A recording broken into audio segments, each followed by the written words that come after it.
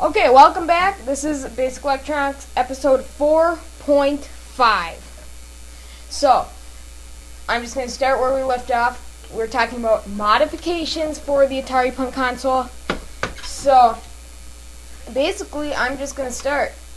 So, this next mod is also pretty simple. Takes a little bit of planning and thinking and a lot of experimentation to get the desired effect. But basically, what I did in this mod, it's going to be very hard to see, but those, I don't know if you've heard of them or seen them before, they're dip switches. So basically, these are 4 dip switches, 8 pins, so they're just simple, single pole, single throw switches, shaped like a dip chip, like that 556 timer. And what you do, I'm going to set this down, is you remove the capacitor. The capacitors that go to ground from pin 6 and pin 13, or at least in mine. Then you run wires from those pins into one side of the dip switch. And then connect all the pins on the one side. So, after you do that, then what you can do is, after you do that, you can go and do that for the other side, and for both of them, or if you only have one dip switch, you can do it for one of them, whatever.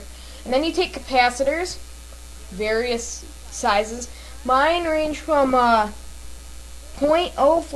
microfarads farads all the way down to 0.01 microfarads. So there's a 104, a 473, and a 103, and then there's a electrolytic in there for both of them. That way you can get equal, you can get kind of an equal thing, which doesn't make any difference how you do it, just as long as it still makes enough of a tone that you can actually hear it.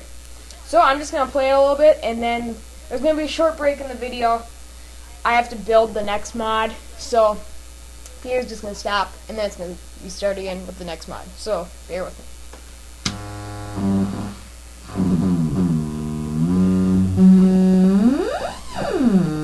Oh, by the way, this is just the standard Atari Punk Console right now, without any of the switches flipped. Without any of the switches flipped.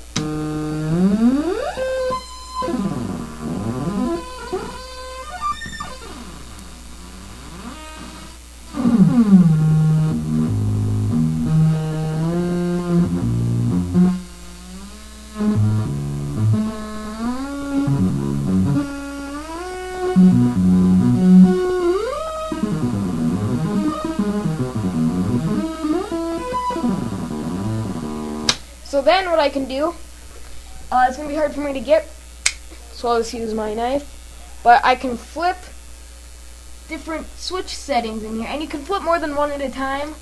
It just depends on what you want to do. So I'm going to flip that one and see what that sounds like maybe. So one second.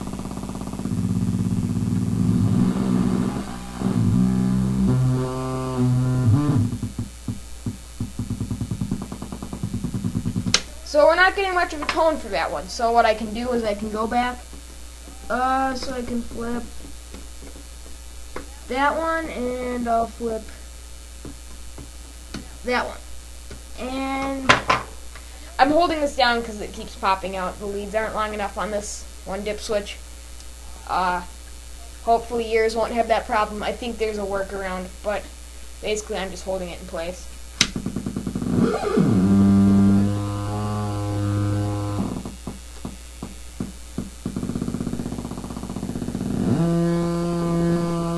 So say I don't like that tone, then I can go in, flip that one down.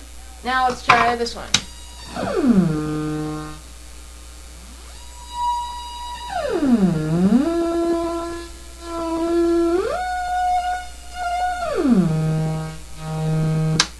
So it just all depends on personal preference, whatever you like to do. You can mess with it, pretty fun to play with.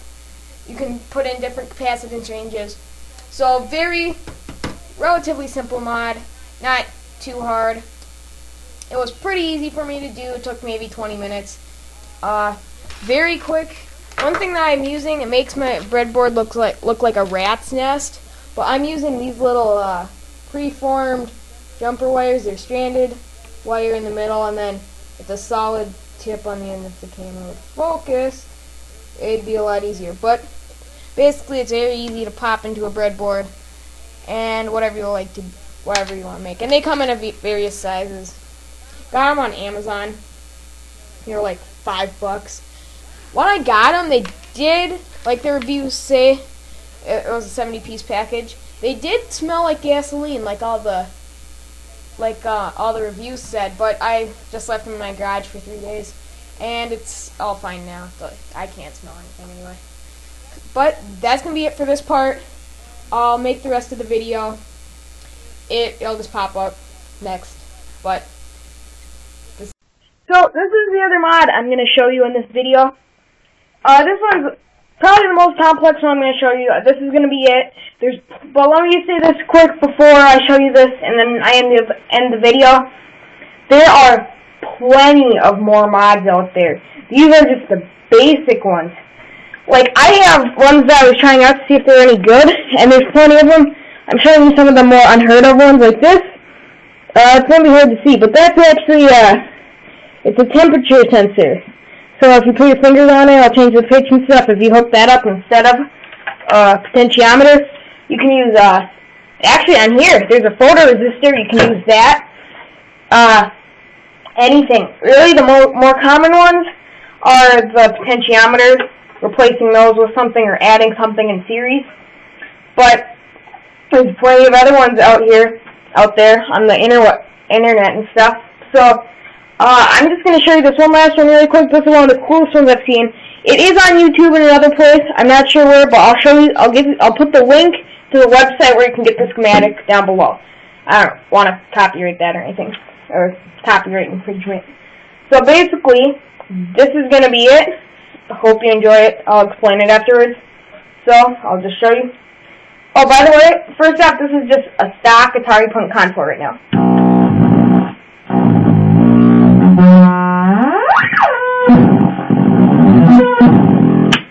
So then, I can connect this pin to the separate 555 timer circuit.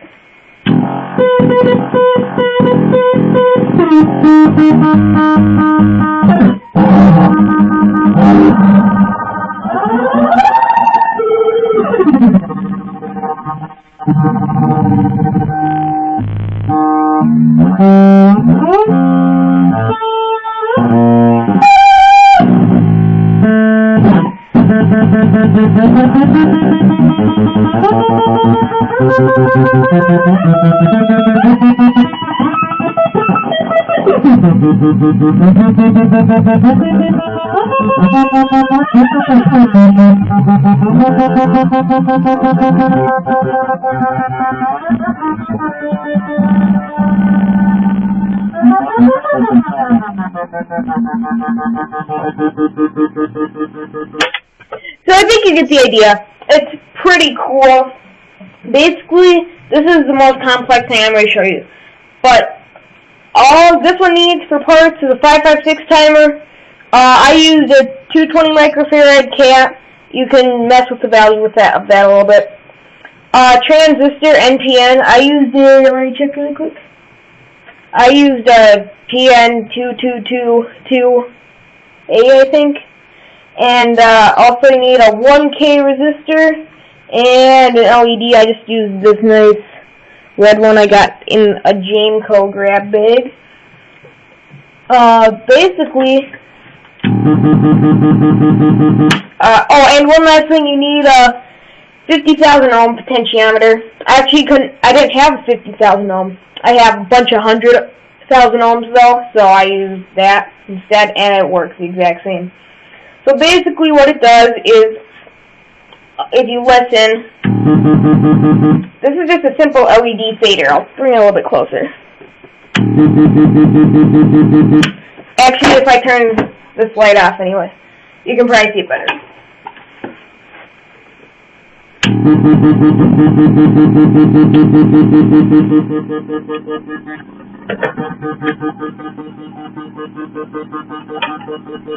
So see how it's fading? Well, basically, this is kind of doing the same type of thing that the fans were doing. It's adjusting the voltage on pin 11 using the output of this out of the separate 555 timer circuit. So basically, it's similar to the, if you watch my other video, the computer fan in that aspect. It's just a different way of doing it. And this one's really cool. I'll put the link to the schematic below. I give that guy all the credit on this one. Some of these other ones I thought up myself, but basically that's gonna be it for the Atari Punk Console for now. Anyway, if I find another really, really cool one in the future, I'll go ahead and show it to you. But that's gonna be it for now. Join in next week on Basic Electronics, episode 5. I'm probably going to use this.